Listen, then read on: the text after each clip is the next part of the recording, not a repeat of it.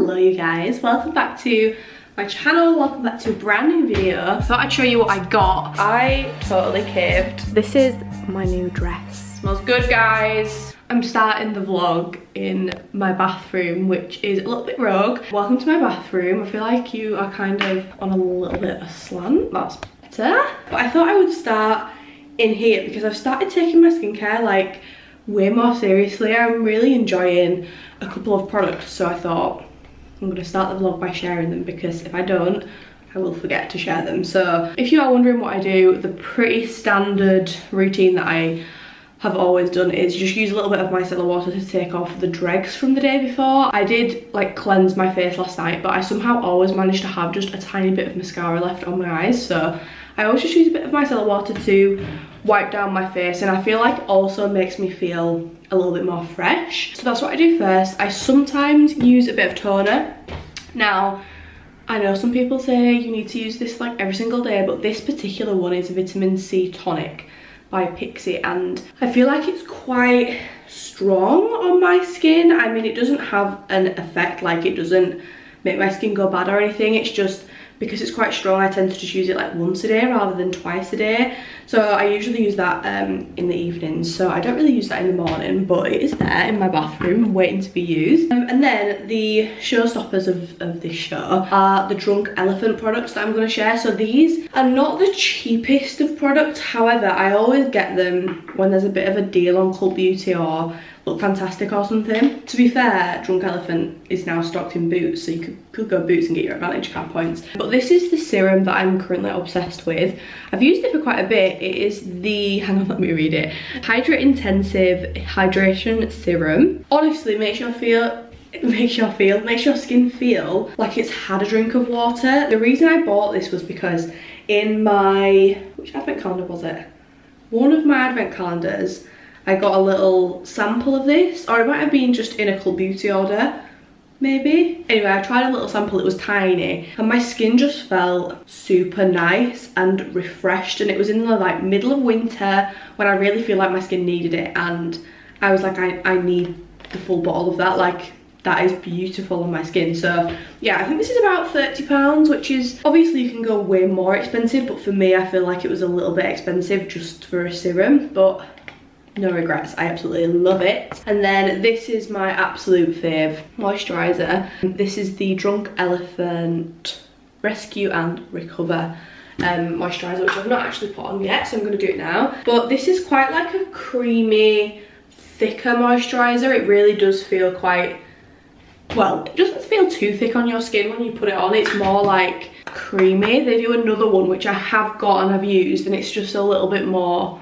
translucent when you apply it, whereas this one is like clear white, as you can see. It is one of those moisturisers that just makes your skin feel super soft. I mean, I feel like my skin is quite good at the minute. You guys didn't see this because it was last year when I wasn't really picking up the camera too often, but last September I had a little breakout here, and it was because I was quite stressed out, and the scars of the spots, I don't know if you can see too much, has kind of stayed on my skin. So I have been trying to find ways to, oh god, I'm not having a good fringe day. I'm literally never having a good fringe day when I do these vlogs, it's ridiculous. But yeah, I've been trying to find ways to kind of just soothe my skin a little bit and make it go back to normal where it's not scarred. If any of you guys have got any good remedies for that, please let me know, because the most I've done has been recently when I've been using that skincare, and it's just really calmed it down. You can still see some marks there, but yeah, like I never used to have to put concealer here. Like the main places I used to put concealer were kind of underneath my eyes, around my mouth, my chin, maybe a little bit on my forehead. Sorry, I'm gonna have to get my fringe brush whilst I'm talking to you. See, that is just so much better. A little bit of a brush. When I start faffing around with it and doing skincare, but yeah, I never really had to put concealer so far on the outside of my face. So then when I've had to start doing it, I've been a little bit like, I've not had to start, don't get me wrong, but like when I'm putting a bit of concealer on, I do tend to cover them up. I have really noticed it because I've never had to do it before. I'm a bit like, This is new to me. Sorry, I got like a hair in front of my eye. There we go. This is new to me. So yeah, if any of you guys have got some good, like, either good skincare or just something that I need to be doing. I mean, I did do a little bit of like reading up on what's good for that kind of thing at the time, and there was quite a bit of advice that said just try do nothing, like try just leave your skin and don't put any products on it, which I did try. Gosh, still in love with this wardrobe colour, by the way. Sorry, I'm getting distracted, but wow. But yeah, I did try leaving it and it didn't really do anything. It just stayed the same. It stayed quite aggravated. I feel like it needed something to calm it down. So but anyway, hopefully you can see like how glowy my skin is, and that little combination of the serum and the moisturizer really does pop off. So anyway, welcome back to a brand new vlog. Welcome back to a new video. I thought I'd start this vlog first thing of a morning. Oh my god, sorry, hang on, I've not shown you this on the vlog yet. We got our runner done, so let me just turn you around. This is what it looks like. Excuse that and excuse that. But this is our runner up our stairs, and then at the top of the landing it goes to full, I'll go up a little bit and show you. It goes to full steps. We still need to touch in all this, by the way, so just ignore that. But yeah, this is the carpet on the landing. You know what? I love it. I'm fully obsessed. The runner looks just how I wanted it to. I feel like the colour of the carpet goes really nice with the kind of off black woodwork that we've got. So really chuffed with that. I feel very happy. You know what? That didn't actually happen too long after the last vlog, so I feel like I was like, I wish I could have shown them this. But I did actually, before I started this vlog, bring down some bits to put in the washing machine. This is just our bath mat and little toilet thing, so I'm just gonna pop that in there. You are wondering what fabric conditioner I'm using. I totally caved and went on the TikTok hype and picked this up from M&S. It is their sandalwood and rose fabric conditioner. It's lovely. It is seriously lovely. I just use the like Persil washing stuff, but then the fabric conditioner that I use is M&S, and it smells very fresh.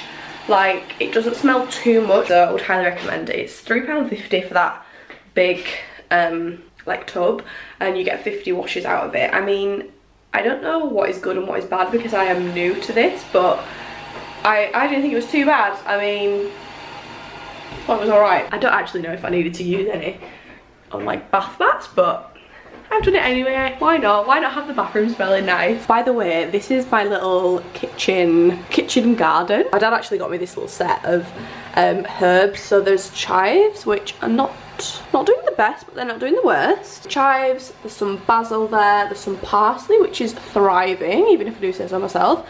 I've got some carrots outside, which is why that's there. This is a little basil plant that I got from Asda, and it said on it, which I didn't realise, you could pot it. So I thought, oh, I'm gonna put it in a little mug, which I think looks quite cute. It looks a bit wild, but it looks cute. And these are my sunflowers, which there is currently 7 of. I'm so excited to grow sunflowers. My grandma and granddad, and my grandma now, always, no matter what, in summer would do like a row of really tall sunflowers. Sorry, that washing machine is so loud. I'm just gonna get my coffee going. So loud in that kitchen now. But yeah, they would always, no matter what, grow like a line of really tall, beautiful sunflowers. So I want to follow suit. Like, I want some big tall sunflowers in my garden as well, because they're just so pretty, but then so cool. I feel like my nieces and nephews would just be like, I want to be as tall as the sunflowers, which is exactly what I used to be like when I was younger. I was like, I want to be as tall as grandma and granddad's sunflowers. But yeah, anyway, I'm actually in my dining room now, as you can tell, because it's super echoey. I've got a couple of updates in here since you last saw, which I feel like you'll want to see. And also, I'm doing my daily peony check. I picked these up from M&S, and I've never had like dark peonies. I've only ever had baby pink and then white. So I'm very excited to see what these look like, because they're new to me. And then you might notice this piece of art here.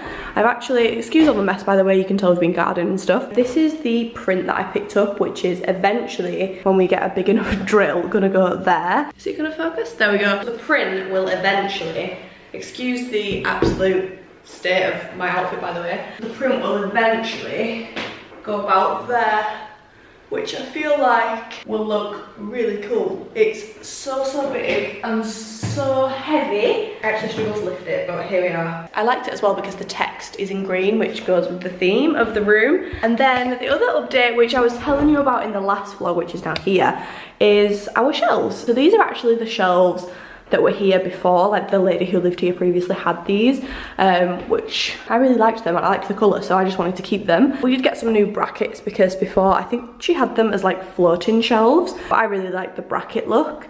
And yeah, this is how I've styled them so far. I mean, it is subject to change. I feel like the glasses might not stay. Eventually we are going to get a drinks cabinet to go there. We are, I think, getting one from a family member, so hopefully the glasses will move over to that and be on display over there. And then over here we can have some more kind of quirky bits. Also this print, which I really like. I feel like it would actually go better in our kitchen because it's quite light and like pastel colours, and I feel like in here I need a little bit more of a moody print. So yeah, there's still some changes to go, and it is absolutely not perfect, but it's definitely on its way to being perfect, and I really like the busyness of it. I feel like the rest of the room is still kind of quiet, but this is quite a little busy area and I really like it. So eventually the whole room will get to that point. I just don't want to rush buying stuff if it's not quite right. And also I feel like sometimes you need to wait until you go to like a little quirky shop or an independent store or like a street market or something to get the stuff you actually want. Like I said, I don't want to just buy everything in a rush and then regret it later down the line when I've just got loads of stuff that I bought in the same month, if you know what I mean. So yeah, I'm gonna try and take my time. I mean, it is really difficult. If any of you guys have got a new place and you are trying to like hold off getting stuff, you'll know it's really difficult. Like, you just want to buy loads of stuff for your house because you're really excited, but then you end up wasting money and maybe getting the cheaper option when you actually want to get the more expensive option, but you just can't yet. So that's what I'm doing. I'm just holding off. That is today's current updates. I'm gonna just make myself a little coffee in this very loud kitchen now that that washing machine on. Honestly, the door looks like it's gonna pop off.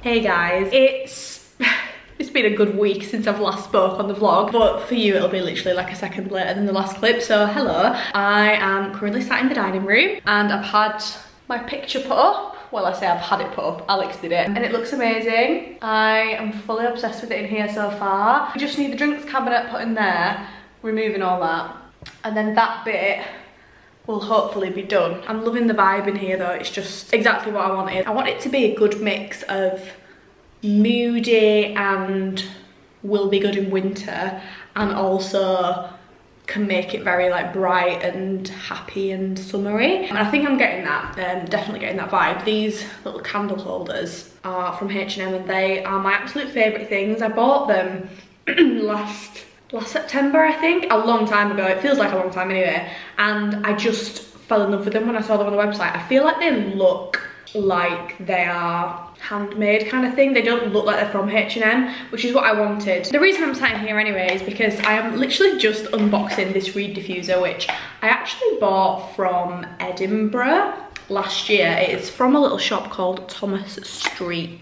It is a reed diffuser called New Home, and I picked this up when we went to Edinburgh at Christmas, and I've just been like holding off opening it because it's so nice, and like I remember loving the smell in the store, so I didn't like, I've been kind of wanting to wait to actually open it, but I feel like now is the right time. I've got a reed diffuser in my bathroom, which is again from H&M, and is so good. Like, it's lasted such a long time. I've had that in there for a couple of months as well, so I don't really need like a nice scent in there right now. That's absolutely fine. The place that I would like to put this is actually on my landing, because I feel like I want the landing to have a really nice smell like as you're walking up the steps.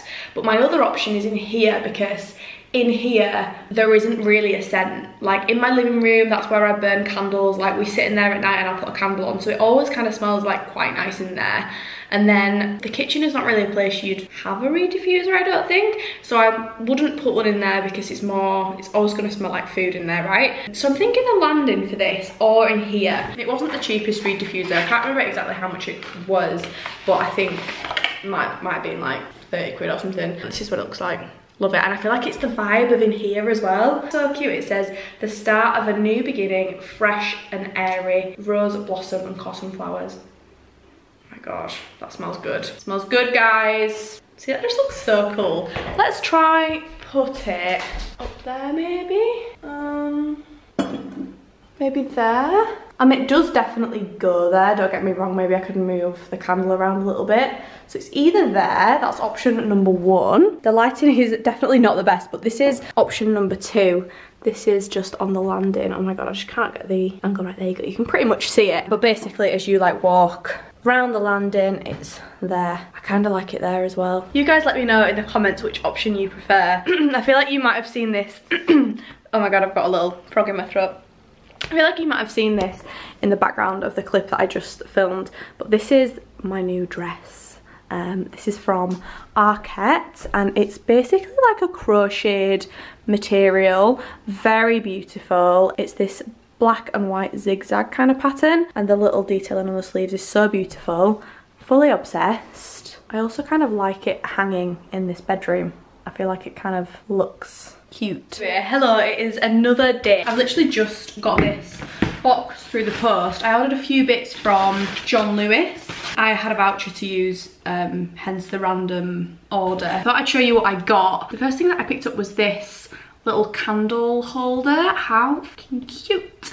They actually had it in a blue as well, but I thought I'd go for the yellow because it's a bit different. So I'm gonna pop that there, and then we can go get a candle and see if I've got anything that fits. If not, I'll have to buy a candle as well. I also picked up the Clinique Moisture Surge moisturizer, which I'm fully obsessed with. This is actually the one with SPF 25 in it, which I've never actually tried. I did pick this up last year when I went on holiday, but it was the just normal Moisture Surge one. It didn't have any SPF in it. It's such like a transparent moisturizer, if you know what I mean. Like, it's very, very thin. It just glides across the skin. It's not very thick and creamy. It's quite nice and light. The perfect summer moisturizer, I think. So I picked that up as a proper treat, and then I had a little bit left on the voucher, so I just picked up this as a little tiny mini. This is the Bobbi Brown vitamin enriched face base.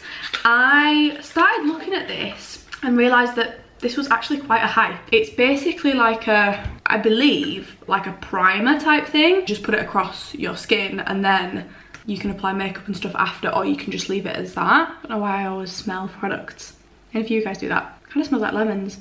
It's pretty beautiful. The reviews were really good, and just the way that they described it, the marketing just got me. So I thought I'd get a little baby one and see what it was all about. So I've got a couple of little skincare treats, which I am thrilled to try. And then this, which I love it. They also had it in like a small short version, which was cute, but just I felt like the candle would have probably fallen to the side in it, if you know what I mean. I've just found these in the cupboard. These are 2 little Primark candles, which I've not actually ever opened. I might have to use some scissors to open them, but I think that would fit in there, and I think it's gonna look quite cool, quite orange. I've also got these candles, which are again orange. I'm a little bit obsessed with the orange thing, but these are from Utility, and I picked these up in Manchester when I went the other week with Alex. I don't know if these are going to be a little bit big though. Oh my gosh, they're not. Just push that down a little bit. Oh my gosh, how freaking cool. It fits. I love that. Right, I think I've got the perfect place to put this, you know.